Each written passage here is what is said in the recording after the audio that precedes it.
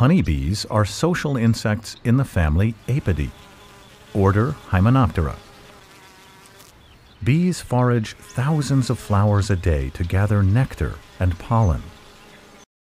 This honeybee is collecting nectar from a pink tea tree flower. Nectar and pollen are food for bees. Pollen is sometimes called bee bread. Nectar is a sweet liquid found inside flowers.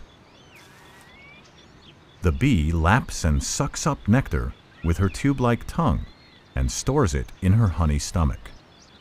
It takes more than 5,000 flower visits to make 1 teaspoon of honey. Honeybees also gather pollen grains from each flower they visit. The bee uses her hind legs to scrape off the pollen grains stuck to its abdomen and then presses them into the pollen basket on the hind leg. While gathering pollen, the honeybee also pollinates flowers as she accidentally carries pollen from flower to flower. When a pollen grain combines with a flower egg cell inside the flower, a seed begins to grow. Bees pollinate many crop plants, plants that give us food like oranges, apples, and watermelons. Honeybees that return from foraging at flowers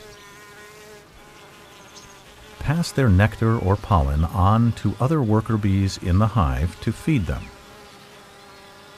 who in turn feed other bees deeper in the hive or store the food in cells of the comb. The female worker bees make honey from nectar in the beehive. Bees eat this honey in the winter when there is no food available from flowers.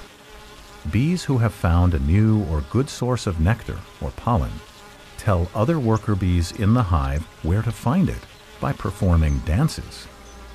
This is called the dance language of bees.